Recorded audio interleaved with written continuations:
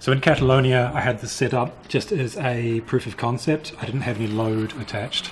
It was just to see what kind of voltage I was getting, what kind of RPMs, and just that it would work, basically. The turbine is currently putting out 192 watts with a 2.5 meter drop, and I still need to measure the flow rate, but it's about 35 litres per second. The sweet spot, like the top of the power curve, is around 60 something volts at 3 point something amps for 192, 200 watts.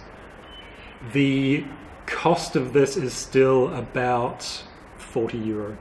I call it the $50 water turbine just to be safe. It's actually less than that depending where you get it, but all of these materials are available pretty much everywhere in the world. It's just standard PVC, which I've found everywhere that I've ever been, like, you know, in cities and towns and that sort of stuff. It's a hoverboard wheel as an alternator. That's not going to be so available in developing countries. It's super easy to get in Western countries. You just like on a second-hand online or something, eBay or a local classified site, you can get like a whole hoverboard for like 20 or 30 bucks, and it's like 2 wheels, battery, charge control, all that stuff. Like, they're very good units, and the alternator is working very well. It should be good for 300 to 400 watts total, and does really good voltage per RPM. And then the Impala is just a computer power supply, 120 millimeter plastic fan, and that's it.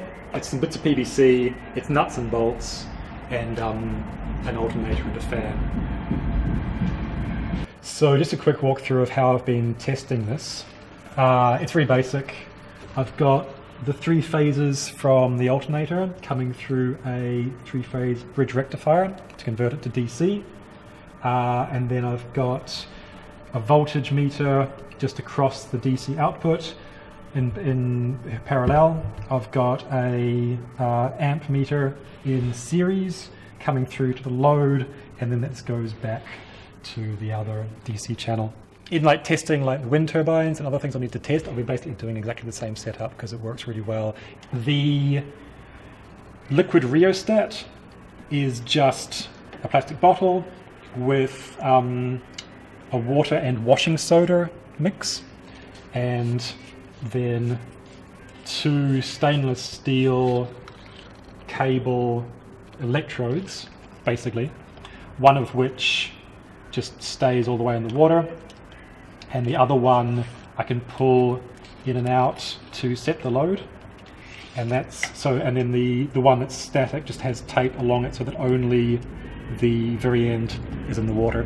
So when this electrode is just touching the water, it's maximum resistance, minimal current, and then when it's like all the way in, almost touching here, it's minimal resistance, maximum current. I don't need to get it exactly the right ohmage, I just need to be able to set it to varying points, and I read the current going through it and the voltage going through it directly with the meters, and that lets me calculate the power, basically. So all of this is not part of the turbine. This is just a test rig, so obviously you wouldn't use this with like a container in a window that you have to pump full. This is meant to go in a river. It's just that there's no drop in Berlin, it's all completely flat. So here at the CADUS workshop they're letting me use, it's been like a perfect situation just because I can have like all of this right next to the window, next to the river, and do it all in a really super controlled, scientific kind of like way, like changing one thing, testing it. I'd never have this kind of luxury. Like usually I'm like knee deep in like a river somewhere with everything exploding and just trying to hold it together, let alone like getting, you know, good data. So this has been really good. So the good thing about hydro turbines is that they produce power as long as there's like a water supply 24/7. So this doing 200 watts means it's doing 200 watts constantly, which is about 5 kilowatt hours per day, which is enough to power about 1/3 of a Western suburban home, like entirely. So 3 of these will power your house. That can be like in parallel if you've got enough volume, or in series if you've got enough like flow, enough drop. In a global south developing country kind of situation, this will power a lot more houses than that. maybe, you know, 10 or something, depending on like their power needs. So what's happening here is I've got a submersible pump in the water, which is filling this bucket, which I'll describe in a second, and then use that to fill the tank, and then use this to fill the turbine through this tap here. And when this all fills up, as it has now, turn off the pump, close off this valve here, just some tape, and then the purpose of this bucket, which I've had to reinforce because like I imploded like 5 of these things, like the amount of pressure is a lot more than I thought it was. That's now, as this water drains back out of the system into the river, because there's no valve on the pump, that sucks this air, the last bit of air that was here, out of the system, close the tap. You can see like the pressure this is under, like it's doing a surprisingly good job, but that's what all these like reinforcements are for, otherwise it has happened 5 times. So this is full, this is ready to go. This lever here, these strings go down to just like a flat gate I've got at the bottom, like just like a plastic funnel as a sort of like shape to keep the water in, basically. So I crank this back tight, that blocks off the bottom. When I pump the water in here, fills up from the bottom, fills the system, and then now this is ready to start the siphon. Like I said, in the field, in like how this will actually be used by people, like what I had in the last video in Catalonia and here with this sort of like up, over and down style, like full siphon, that was because in Catalonia I was going over a wall out of a mill run that was being fed by a river. Here I'm coming out of an IBC. I think I'm losing a lot of power to that full siphon system, and in the like actual use case it's probably going to be more like just like a straight pipe, like a little bit of a bend at the end, which basically plugs into like a bit of a river, like some drop in a river, which means that all of this will be unnecessary. All you're going to have is you're going to have like the turbine assembly with the fan and the alternator, and then like some feed pipes in and out, and that's it. So it's going to be simpler than this. It's not going to have any of this testing stuff. You just plug it into a river, fill it up, let it go, and it'll do more power than this is doing. The next phase, when I'm back in Scotland, we'll be plugging it into like an actual river, using it like in the field, find out how it does over time. Like people have sort of like raised concern the plastic fan might not be strong enough, and they might be right. So far it's holding up really well, haven't had any problems with it at all, but it's not been going for months and months. If it does break under actual 24-hour use, then I've got options to reinforce that, and I'll see if those are necessary, see how they work.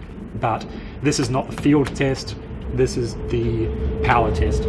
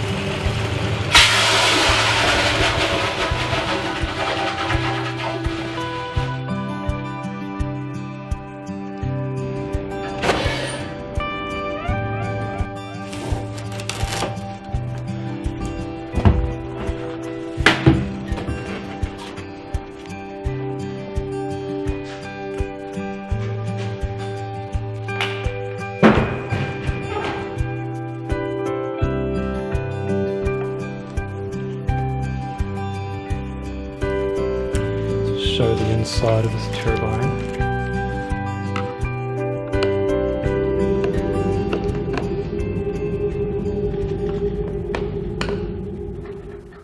Screws just so it doesn't fall apart when it's under weight.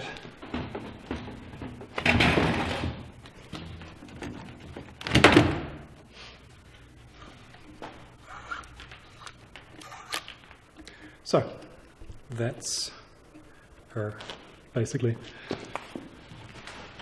So essentially there's only one moving part of this. You've got your turbine directly on a shaft through the back to the alternator. It's driving that direct drive. So this is a 120mm standard computer cooling fan. Just plastic, but so far is dealing okay. Haven't had any breakages with it at all. We'll see how it goes over time. As I just loosen this off here. So the assembly method here is quite simple and works quite well. So that's the shaft. So this is coming out of just like a little connector nut here. In here is a bush bearing, which keeps it centered at the front. This is basically just a circle of plastic chopping board. So nylon or PTFE or whatever kind of plastic they use. So just like cut a circle out of that. Just bolts through just to lock it into the center. That's strong, it's good and strong. You want to recess your bolt heads here so that the pipe can come over that, the one that connects to it. And then here you just got just a stack of washers around the shaft, around the thread, and so that sits inside that bush. So there's like this slip between the shaft and the washers, and between the washers and the housing. So it's really low friction, nice and centered, doesn't rattle around too much, super easy to make, costs basically nothing and won't corrode. So using like a bearing or something in there, you'd have to use like a ceramic bearing or something, which, I mean, bleh. So the method for attaching the fan onto the shaft here, I've just got like a circle of plastic, drilled an 8mm hole through both of these. I'll be doing a full build tutorial on all of this. So all the step-by-step how to make it and everything. So the method here is I've got circle of plastic, 2 little nuts and bolts. Those are just so that those heads come into contact with the wings on this wing nut. So the wing nut is locked tight, as tight as I can get it, to this lock nut here, so that it basically can't slip. And then that just hits on there, so as that turns, it drives the whole shaft. That sits in the housing, and the whole thing turns nicely. So the other end here is just got a couple of wraps of insulation tape, and that just goes through there. There's a gasket here, which I'll show you in a second. So that just comes out. You have a washer underneath there.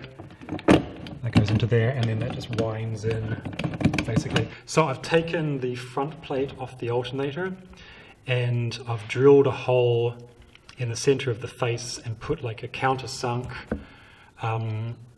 bolt facing outwards. Onto that I've locked tight a wing nut and a lock nut, and then a connector nut. And then if you can see, I've drilled 2 holes into the face here to take the wings of the wing nut, so that as this turns, it turns the whole assembly. The main reason for that is that this can wobble a bit. So this gets pulled out and tight by the weight of the water on the fan. But see, none of this is like precision engineered. So I don't want to have to align everything perfectly. So this being a little bit wobbly and with a little bit of give means that it basically makes it into a universal joint. So if there's any misalignment between this front bearing and like the alternator, then it's accommodated for in the slight give of that connection there. But it's also super strong and can't slip against the alternator, and you can make the whole thing with nuts and bolts super easy for basically no money. So under here I've got like the gasket to stop air getting into that system. I've got like an 8mm shaft going through a 10mm hole. That's so the shaft again doesn't have to be perfectly aligned with that hole. There's some give in that. And then just to center the shaft in the hole. Here at the back I've just got this connected, super simple, just onto the shaft of the alternator, the hoverboard wheel, with just 2 bits of steel on these 2 threads. I can set this by winding these nuts on and off, and I can set like the y-axis by releasing one side and then just like forcing this over like a couple of millimeters by squishing these 2 together, winding them together, and then locking it off again. So I've got basically like XY positioning on the alternator assembly, just with, again, just some nuts and bolts. I'll show you the gasket. I had to try a couple of different options for getting this to work nicely, and now it's super low friction, super low air intake. In future versions I will glue this down rather than using tape, but it's a test. So basically under here there's the hole coming out of here. This is an old hole that I was using as an air intake, ignore that. So the shaft comes out, comes through the washer, and then there's a O-ring that goes on to there. That sits on the tape that's on there, and it's sort of like it's eaten into the tape a little bit, but that's a good thing because it just forms like a nice sort of like housing for the O-ring on the shaft. Otherwise the thread would let air slip in through the O-ring. And then I've just got a square of closed cell. It has to be closed cell. If it's open cell it'll just suck air through itself. Square that'll just like foam rubber type stuff, which sits over that. And that just sort of like seals on to the O-ring on the top and just stops air from being able to get around it or under it or something. The gate is fairly simple but works really well. This is just a plastic funnel with the nose cut off, which happens to be exactly the right size to fit up inside here. You've got this the gasket, which is built into the pipe assembly, which grabs onto it, and then these strings just pull that tight, and that locks in, and that takes the weight really well. It's just got a cloth hinge on the back so that it doesn't fall off, and so that the in and out in this can like vary like a little bit. This lever system works quite well just for giving this like a good amount of tension. I can get this like nice and tight, but then it locks in so that it can't get pushed out by the weight. There's about 60 kilo of water on that gate, so it needs to be like properly tight.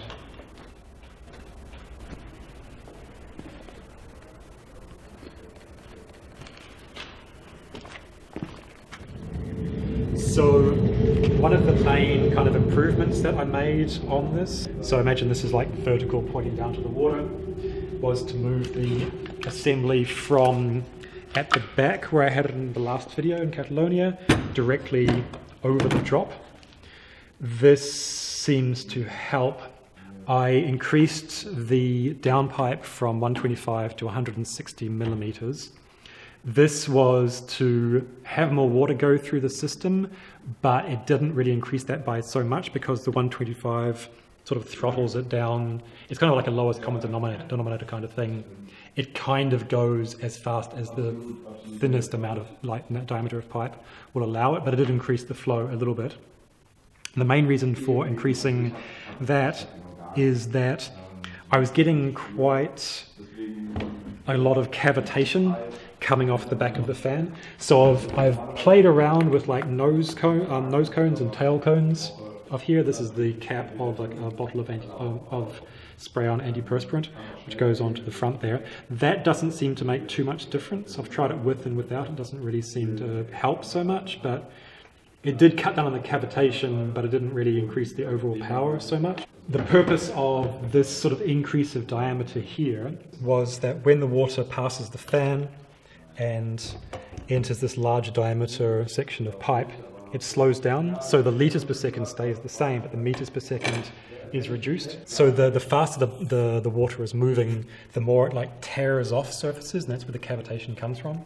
So as soon as it leaves this fan, it slows, and that stops it from separating out from the fan, separating out from the wall, and then it's got sort of like a straight drop to the water. Another improvement that I made was dropping the pipe into the water, because as soon as I increased the diameter of the pipe, basically if I put it under any load, air would get in up inside the pipe and climb to the top and then break the siphon.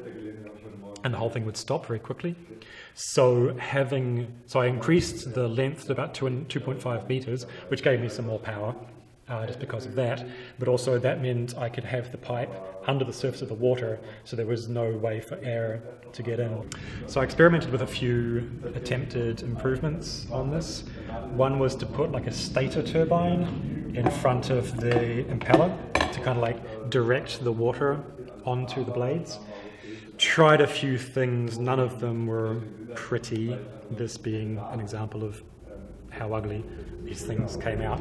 So taking this out actually increased the power, so this is either not a good idea or just needs to be done a lot better than this horror show I've got here. The nose and tail cones, as I say, probably help a little, but I don't know that it's enough to make it worth doing, although it's just a bit of plastic, so it's easy. Also in here I had some polystyrene sort of like just cut to shape to kind of like block up this sort of back section, just so that the water would come through smoothly and cleanly. I haven't had a chance to directly compare with and without that to see how much help it makes, but on the next build I will. And those are the most of the improvements that I sort of tried. The ones that helped and the ones that didn't. As it is now, I can probably squeeze like a little bit more efficiency out of it, but I'd say it's pretty much good to go. So I'm happy to broadcast this design now. I'm happy to start working on the tutorial on full step-by-step, which will be on the website, opensourcelowtech.org, and I will put one of these in the field and have it running for months and see how that goes. But this is ready to make. It's doing the power that I wanted it to do. It's costing what I wanted it to cost. So with this compared to like say 100-watt solar panel, is that this does twice as much power. Also, a solar panel will produce power for maybe 5 to 6 hours a day. So if you've got 100 watts coming out of it, which means it's running, pretty optimally, you might get 500 watt hours per day. This will do 200 watts 24 hours a day. So about 5 kilowatt hours per day. So 10 times the amount of power per day as opposed to a solar panel. A solar panel in a lot of places will cost you 60 to 80 euro. This will cost 40 to 50. So it's half the price and will do 10 times the power.